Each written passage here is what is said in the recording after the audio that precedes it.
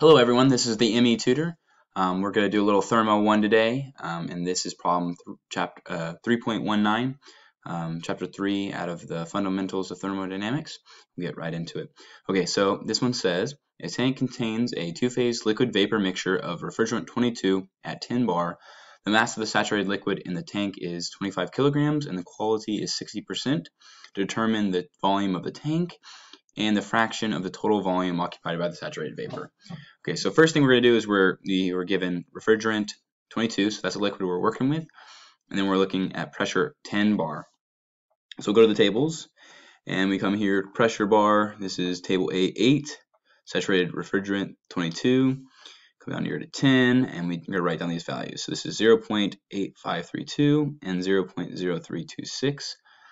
For saturated liquid and vapor. And you gotta remember the saturated vapor one is times 10 to the third power, so you have to undo that. All right, so let's go write these down real quick. Vg is equal to 0.0236, and that's meters per kilogram.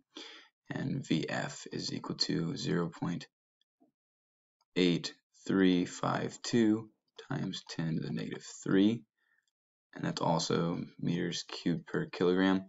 Units are very important. I'd always recommend writing them out, just kind of that way you don't get lost in your own work. Another thing we're going to do is now we're going to plug it in this formula, because now we're trying to find our specific volume at 60%. So to do that, we're going to go V is equal to Vf plus X, which is our quality, Vg, which is our saturated vapor, minus Vf, which is our saturated liquid. And we're going to plug in the numbers.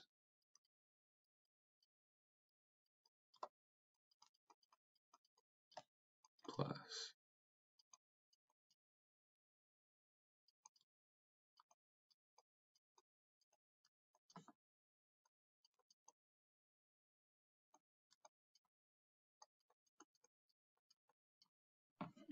All right, cool. So now I have that written down, and so that's going to equal 0.0145.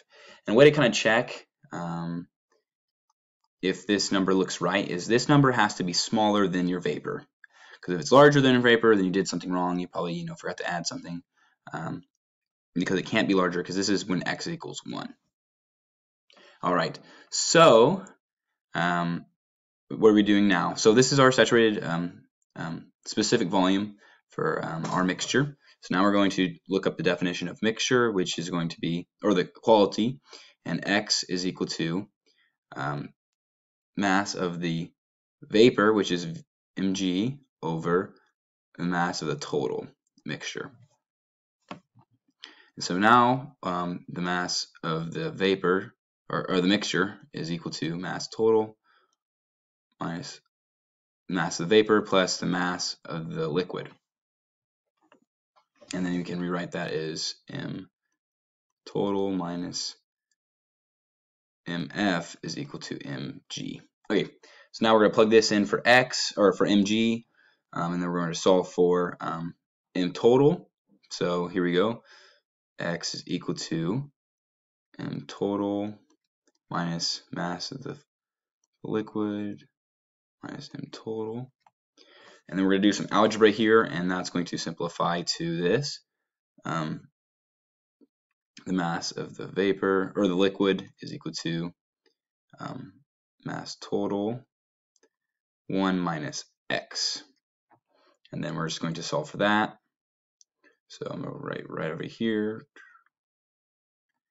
And this could be mf over 1 minus x is equal to m total.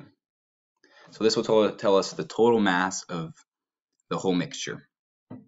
So now if we plug in our numbers, 25 over 1 minus 0.6, and that will give us 62.5 kilograms. So now to find the total volume, not specific volume, because that's what this is, we multiply these two numbers together, and that would give us our volume of the total tank. So volume of the tank is equal to 62.5 times 0.0145, and that's going to give us 37. Oh, my bad, sorry. Getting a little ahead of myself.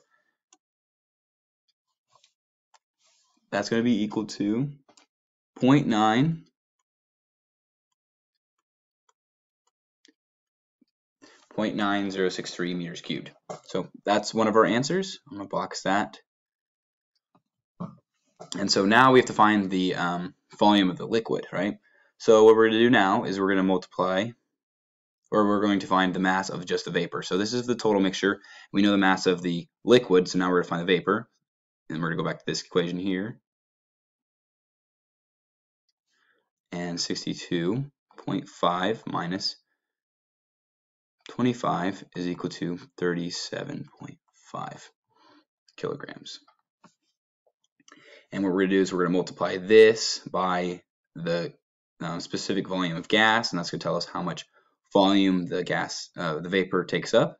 So 37.5 times 0.0236, and that's equal to 0.885. And we divide 0.885 by 9.063 to give us our fraction, because this is the volume of the vapor and this is the volume of the mixture, and that's going to equal 0.977, and this is a fraction. So the vapor, as you can see, takes up most of the space, and the liquid is very small. Thanks for watching today. I hope you learned something. If you can give me any comments down below on some things I can do better. This is my first video, so I'm still trying to work on it. So hopefully next time will be better. Thanks for watching. Like and subscribe.